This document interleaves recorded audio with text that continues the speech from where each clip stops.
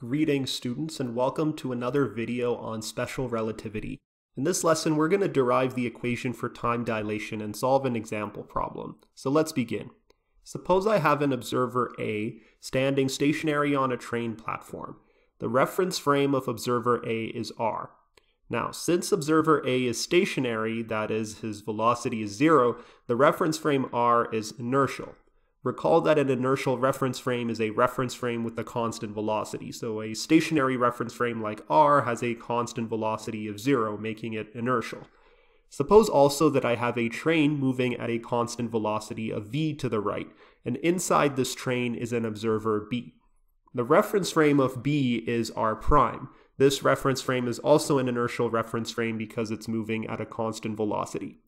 Say that I put a source of light on the floor of the train like this, and a mirror that's vertically above the source of light on the ceiling of the train like this. Let's call this distance the distance between the source of light and the mirror. Let's call that distance h. Now, when observer B exactly lines up with observer A, what we'll do is we'll set the clocks in both reference frames to 0, so that the time in r is ti equals 0 and the time in r prime is ti prime equals 0. The I is the subscript for initial. As soon as the clocks in both reference frames are set to 0, we'll have observer B switch on the light source so that the light source fires a ray of light towards the mirror. And at this point, we're going to make two point of view drawings. We'll start with the point of view of observer B, the observer who's in the train that's moving along with the light source in the reference frame r prime. Now, according to observer B, when the light source is switched on, the ray of light travels vertically upwards, strikes the mirror, and then travels back down to the source. This is pretty common sense. If you shine a laser on the floor towards a mirror in your ceiling, the laser is going to go up and then reflect back down. Observer B isn't moving anywhere with respect to the source and mirror, so this is what the situation looks like to him. According to observer B, the speed of the light ray is c, which makes sense. The distance the light ray travels is 2h because it goes 1h up and then 1h down. Therefore, the time taken by the light ray to go up and then come back down is delta t naught equals 2h over c. I'll call this equation 1. Observer B was pretty easy to understand, but let's get real empathetic and look at things from observer A's perspective. So observer A is standing on a train platform at rest with respect to the ground. In observer A's frame of reference, the source of light and the mirror are moving at a velocity v to the right. I'm not going to draw the rest of the train, just the source and the mirror to keep things simple. After a certain time interval delta t, the ray of light will have reflected back to the source. However, both the source and the mirror would have moved a distance of v delta t forward. But what would the situation look like halfway between delta t and 0? In other words, at delta t over 2. Well, by that stage, the light ray will be in the middle of its path of going up and down, so at delta t over 2, the ray of light will be reflecting off the mirror to come back down. Obviously, the horizontal distance that passes between when the light ray comes out of the source and when the light ray hits the mirror is v delta t over 2. The same applies to the horizontal distance that passes between when the light ray reflects off the mirror and goes back to the source. So let's summarize what happens in observer A's frame of reference. At time 0 on observer A's clock, the light ray comes off the source. Then at time delta t over 2, the light ray bounces off the mirror, but the source and the mirror also travel a distance v delta t over 2 horizontally. Finally, at time delta t, the light ray comes back down to the source again, but the source and the mirror have once again traveled a distance v delta t over 2 horizontally. So essentially, according to observer A, the light ray travels diagonally up to the mirror and then diagonally back down to the source. Now, the vertical distance between the source and mirror is h, which means that by the Pythagorean theorem, this diagonal distance that the ray of light travels is the square root of h squared plus v delta t over 2 whole squared. However, it travels this diagonal distance when going up to the mirror, and it travels the same diagonal distance when going down to the mirror. So the total distance the ray of light travels according to observer A is 2 times this d. To find the total time delta t it takes for the ray of light to travel back to the source in observer A's reference frame, we'll need the total distance the ray of light travels in that reference frame, which is d, divided by the speed of light. But what is the speed of light in A's reference frame? Well, it's just c. Recall that the speed of light is constant in all inertial reference frames according to the second postulate of special relativity. Now, if we weren't in special relativity, if we were just using classical mechanics, the speed of light in A's reference frame would actually be the square root of c squared plus v squared, because there's an additional horizontal component that gets added to the speed of the light, and that horizontal component is equal to the velocity of the train, or the v. But when we're talking in relativistic mechanics, then according to the second postulate of special relativity, even when the source of light is moving with respect to A, the speed of light is still c. Let's plug in the d from this equation up here, which means that delta t will be the following. We want to isolate delta t on one side, so we'll square both sides as such, multiply out the c squared, and then take the v delta t over 2 term to the left, isolate delta t squared, and then take the square root of both sides. Finally, if we use equation 1 and plug in the fact that h is just c delta t naught over 2, this is what we'll get for delta t. The 2's cancel and we'll move the c down to the denominator. When that happens, we get delta t equals delta t naught over the square root of 1 minus v squared over c squared. Essentially, what this equation says is that the time interval between two events in one reference frame, delta t naught, changes in a different reference frame that's moving with respect to the delta t naught reference frame, and that the change can be described by a factor of 1 over the square root of 1 minus v squared over c squared, which is also defined as gamma, the Lorentz factor.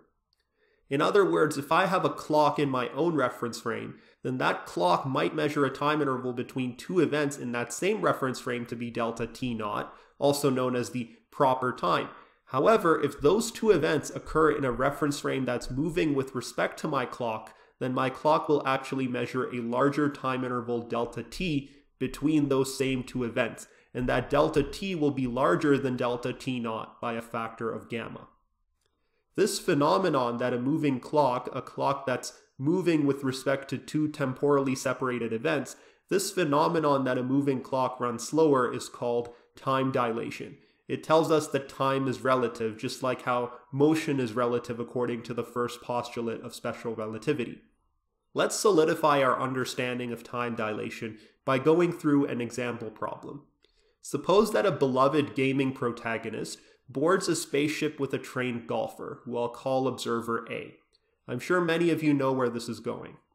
This spaceship departs Earth and travels at a constant velocity of beta times c, where c is the speed of light.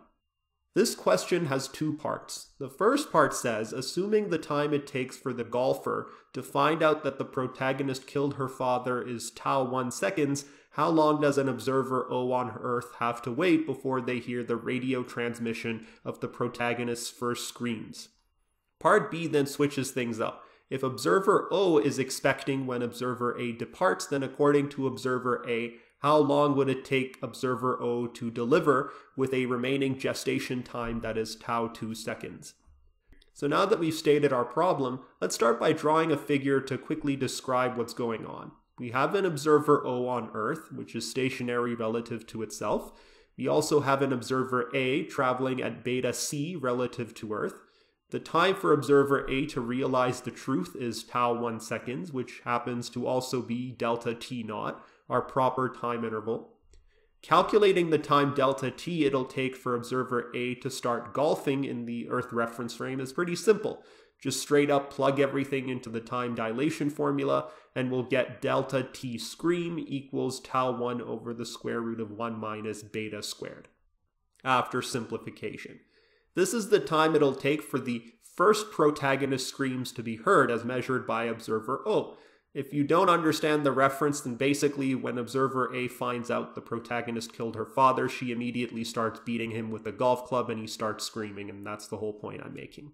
Anyway, notice that this time interval is larger than the time tau 1. This makes sense. The time interval for the moving observer A to start golfing as measured by an observer on Earth is dilated compared to the proper time interval. This is the entire idea of time dilation. To someone on Earth, the moving clock of observer A runs slower. But we're not quite done with part A just yet. We also have to calculate the time it takes for the signal from the first screams to reach observer O. I'll call this time delta t sig. Since this is a radio signal, it'll travel at the speed of light back to Earth. The distance d that the signal travels equals the velocity of observer A multiplied by the time delta t scream. We're using delta t scream because that's the time measured by observer O. It's how long observer A was away until the screaming according to observer O. Therefore, the distance traveled by A will be according to the time delta t scream. This means that the total time is delta t scream plus delta t sig, which is just 1 plus beta times tau 1 over the square root of 1 minus beta squared. So that does it for part A. Let's do part B, where observer O is also expecting when observer A departs. The question asks us how long it would take for observer O to deliver the child according to observer A. Pause the video and think about this for a second. The answer isn't tau 2, even though observer O is in the quote-unquote stationary reference frame. It's actually delta t birth, which is tau 2 over the square root of 1 minus beta squared. This is because relative to observer A, observer O is also traveling at a velocity of beta c, just in the opposite direction. So according to A, observer O is a moving clock that should run slower. So the time interval elapsed for O to give birth in A's reference frame is dilated, just like the time interval elapsed for A to start golfing in O's reference frame. This is why the answer is delta t birth and not the simple gestational time tau 2. Now this is a fairly standard time dilation problem with a couple of twists that can trick you if you didn't read the question properly. Now you might be wondering why I've become interested in protagonists getting beat up by golf clubs all of a sudden. It's because of the masterpiece The Last of Us Part 2, which has unanimously been hailed by gamers as the greatest. And this is where my interest comes from. Let me know in the comments what you guys think of The Last of Us Part 2. I hope to achieve the same degree of civility that the Metacritic reviews and online forum discussions have achieved. Anyway, that should do it for the video. I'd like to thank the following patrons for supporting me at the $5 level or higher, and if you enjoyed the video, feel free to like and subscribe. This is the Faculty of Khan signing out.